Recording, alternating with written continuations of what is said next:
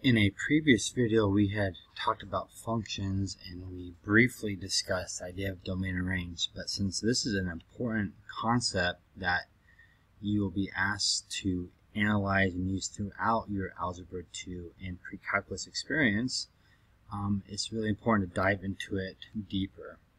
So the purpose of this video is we want to be able to look at a function either as in a rule or equation form, a table or a graph, and be able to describe the domain and the range of that function. So let's review the definition we came up for a function. So for a domain and range of a function, so the domain is the set of possible values. So let's there we go. Sorry about that. Is the set of possible values for the input of a function. So an input is usually x.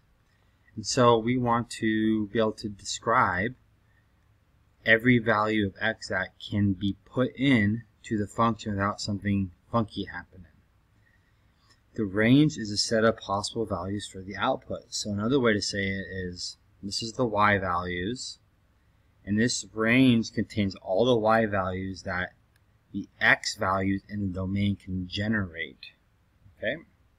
So let's look at an example. So let's look at, well, y equals, let's do the square root of 2x minus 3.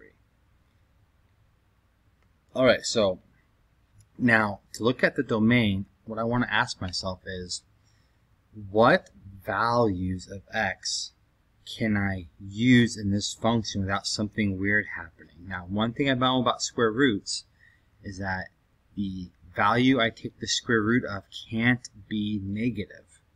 It can be 0 or greater. So one way to figure this out is I just look at this equation and I say, well, what makes this equal 0?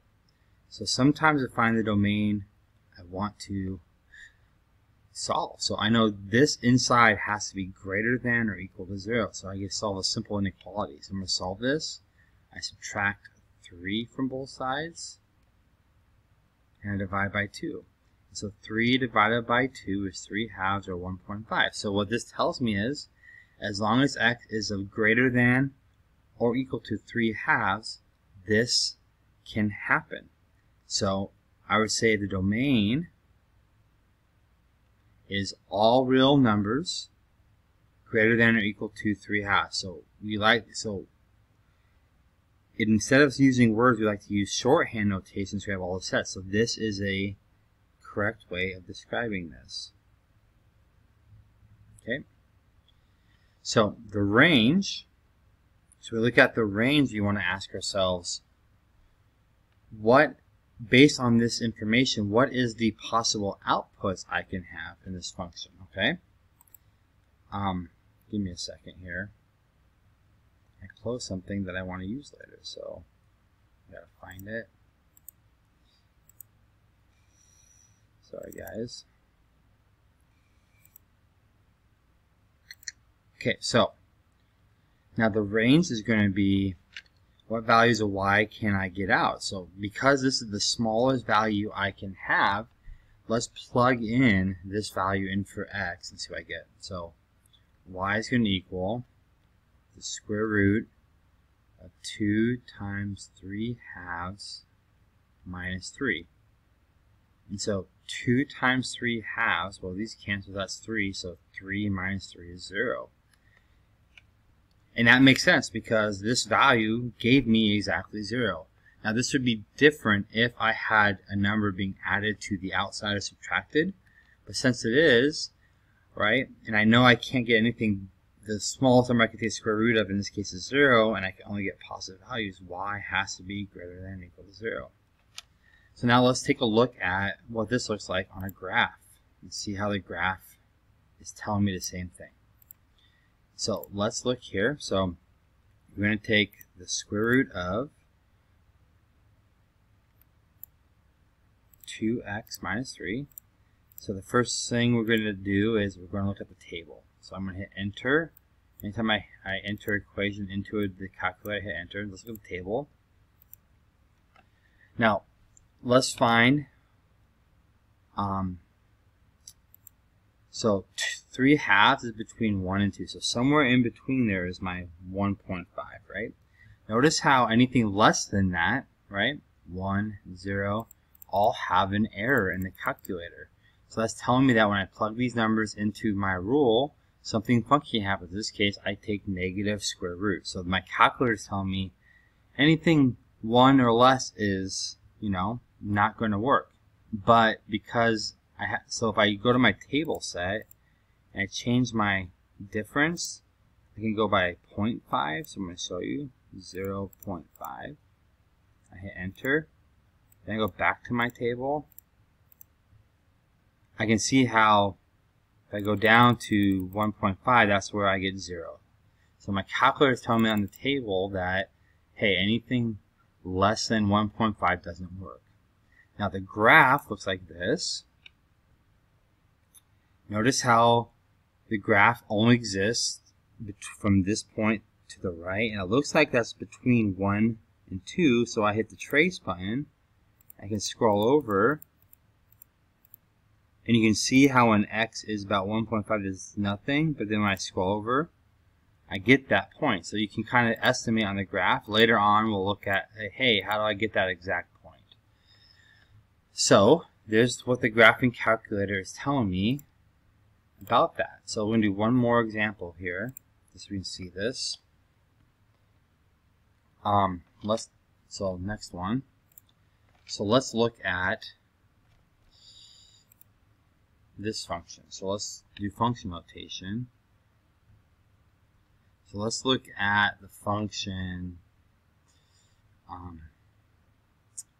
let's go negative 2x squared plus 5x. Okay, so let's talk about the domain. So usually when I have domain, I use a capital D with a colon. Now, what values of x can I put into this equation? Well, I can plug x into here and square anything, rational, whatnot. And I can also plug in x here with anything. There's no funky things going to happen. No taking squares to negative numbers, no dividing by 0. So this domain would be all real numbers. And all that means is that any number on the number line can be plugged into here.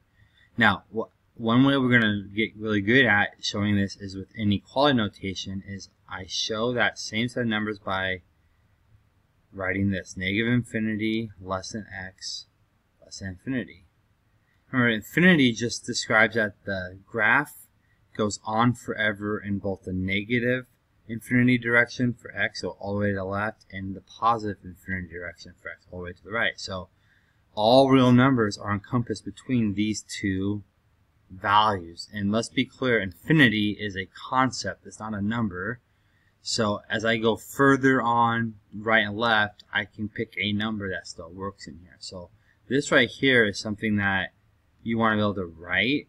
You can, for now, you can write all real numbers, but this is kind of the way we go. Now the range is a little bit trickier. So we don't have some tools yet to figure out what the range is. So we're going to look at the calculator. So we're going to type this in the calculator. We get negative 2x squared plus 5x. Okay. I'm going to graph this. And so you can see the graph opens down.